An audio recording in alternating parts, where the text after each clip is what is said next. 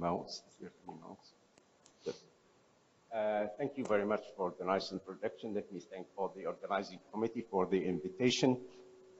Everybody knows that back in September there were the new guidelines for cardio oncology, and I'll try to get some highlights about these guidelines. You know, these guidelines are written by the leadership of Alex Leon from Royal Brompton and Teresa from this is La Paz Hospital in Madrid, and it's not just European. You see, it is like the Real Madrid team, or from all over the world, and there is some people from Australia, from Northern America. Just let me mention the father of cardio oncology in the US, Javed Moslahi here, and also they included one patient in this guideline writing. So it is a multidisciplinary team. And this is the first guidelines for cardio oncology in Europe and all over the world. And it has a lot of definition, prevention, cardiotoxicity definition, and some management.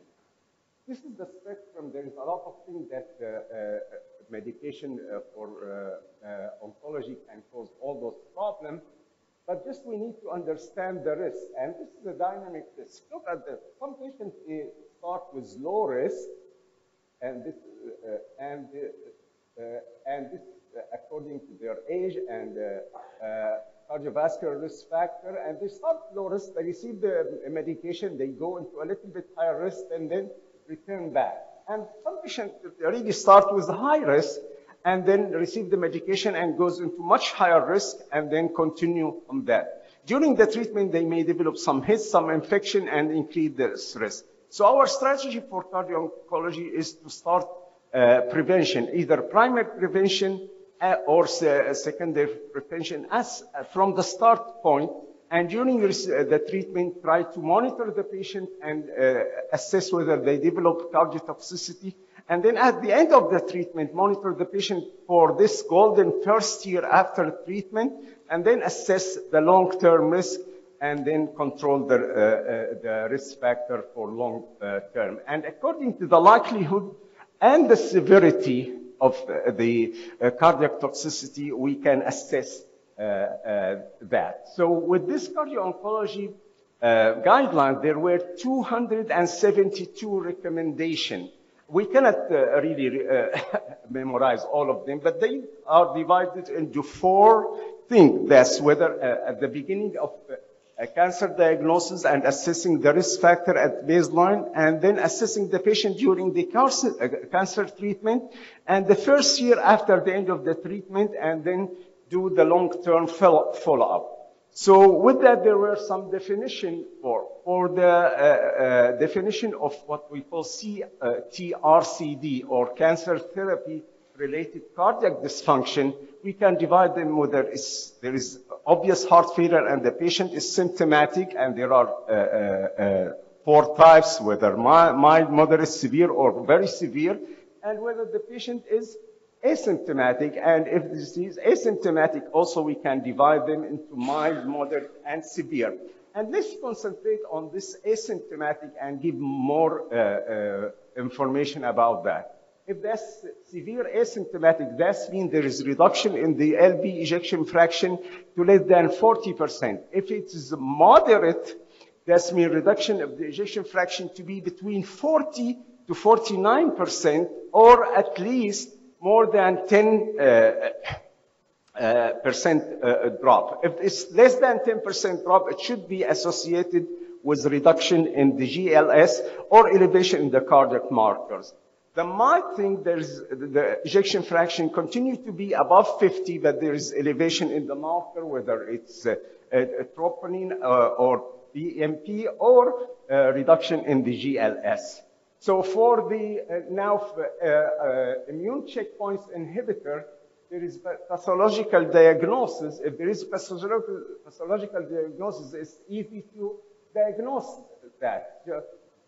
This is how the immune checkpoint inhibitor works, but I'm not going to go through that because we are not immunologists here, so I'll skip that. but the diagnosis by pathology is so easy. This is the normal heart, and this is the inflamed heart. I know I'm not a pathologist, but I can easily recognize the difference, like I'm telling the difference between those two nice dresses.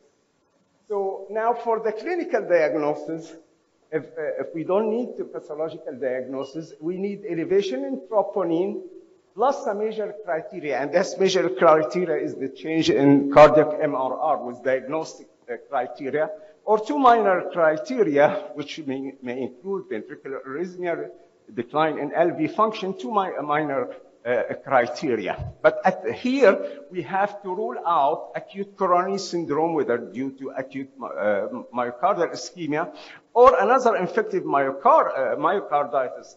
And in the setting of COVID, there is a lot of infective myocarditis or post-vaccination, so we need to take that into consideration.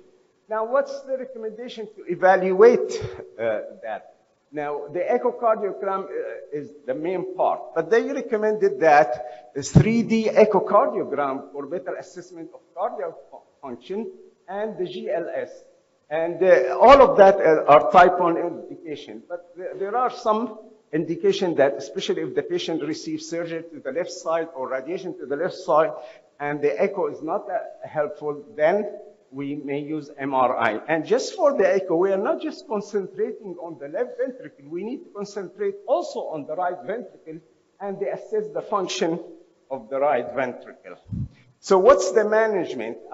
There is a lot of things, and we have all the guidelines to treat heart failure, but here with different cancer, there is a lot of things that we need to take into consideration. And the main thing is the symptoms and the cancer prognosis, because we know how to treat heart failure, but when the patient cancer and the survival is advanced cancer and low survival, so we need to concentrate on other things and think also what's the alternative treatment and the drug-drug interaction. And there is some good table at the end of this guidelines about drug-drug interaction, and we need to take into consideration a patient preference, and all of that things can happen in the management of cardiotoxicity due to cancer therapy. But I'm going to go through some of them, and let's concentrate on the anthracycline. So just here at the top, you see the patient is symptomatic or asymptomatic. And in the middle is the decision of the oncologist. If the patient is really very symptomatic and with severe heart failure, definitely we need to stop the medication, and probably there is no point to restart this medication. However, if it is moderate, we need to interrupt, and then according to MDT, we may restart again. However, if the patient has mild symptoms, the MDT need to decide whether to continue or interrupt.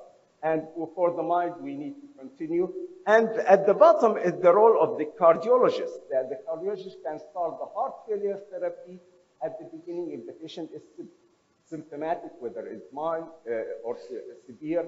And if it's asymptomatic, consideration to start ARB or ACE inhibitor or beta blocker. And the same thing for HER2 receptor. Just remember, HER2 receptor has a little bit higher toxicity than anthracycline, and when we combine both of them together, we may increase the cardiotoxicity. So it's the same way that we discussed for anthracycline. Just the only thing, because the patient really get benefit from the treatment with H2O, if they are asymptomatic and there is moderate reduction in the LV function, now the recommendation is to continue rather than stop. However, we need to give the heart failure therapy and use ACE inhibitor, ARB, or beta blocker. Now, for the immune checkpoint inhibitor, that's the patient need to be admitted and discontinue the medication definitely and start high dose of methylprednisolone IV for at least 3 days. And after that, whether they are recovering or not recovering. If they are recovering, we can switch to oral methylprednisolone and reduce the dose slowly. It's just reducing 10 milligram every week. Reduction of the dose of prednisolone quickly cause a lot of recurrence. So it's slowly, and then adding the second line therapy if the patient develops recurrence or is not responding. There is a lot of immune therapy, but I'm not going to go through it. Now, for the hypertension, again, we have to take into consideration the patient prognosis. Now the PGF tyrosine kinase inhibitor causes a lot of hypertension, but the patient, we take into consideration the patient prognosis. If the patient cancer survival is 1 year, we are not going to treat blood pressure below 150. We may conserve the treatment. But definitely, if the blood pressure is above 160, definitely we need treatment. However, if the patient is low risk and high survival rate for the cancer, we can treat a little bit earlier. And the treatment is with ACE inhibitors, ARBs, and try to avoid diuretics. Now, for the anticoagulation, there is a lot of things that may induce atrial fibrillation in the cancer patient. And then we can go with the same thing with the SHADS VAS score, but I'll add 2 other things. There's the bleeding risk according to the cancer. We'll go with this parameter TBIP, bleeding risk, and the interaction, drug-drug interaction, and then the patient preference. So if the patient is very high risk for bleeding, there is no anticoagulation. And as an interventional cardiologist, if the patient receives intervention and the platelet count is below 10,000, no aspirin. Platelet count below 30,000, no PCY2 inhibitor. If the patient still requires high risk, he's high risk for thrombosis, like he had mechanical valve or other thing, we may give warfarin, and the other thing using DOACs or low molecular weight heparin, depends on the case and the patient preference. The QTC, a lot of medication cause QTC, and especially if the patient receiving antibiotics, antiemetics. So there is this diagram. Just the main thing is to stop and see the response. If the QT return to normal or partially to normal, then we can restart the medication. Now we have to assess the patient at 12 months, and that's really important, especially if the patient are considered high risk, whether they receive high dose of doxorubicin, they will receive radiation, or develop high-risk heart failure during the treatment. And with that, we can decide whether to continue the heart failure therapy or to stop it. Now, for the long-term follow-up, it's very important, and we can divide that whether the patient now is adult, but he survived a childhood cancer, or he is an adult and survived an adult cancer, and whether he's low risk, he'll get annual assessment. He's moderate risk, will get more frequent and high risk. But in most of the cases, we need to continue heart failure therapy unless they have full recovery and follow-up. And this is still class 2B to cover the heart failure medication. So there are also in the guidelines special population about cardiac masses, carcinoid valve disease, cardiac amyloidosis, and pregnant women who get diagnosis of cancer and receive anthracycline and the other hit of pregnancy.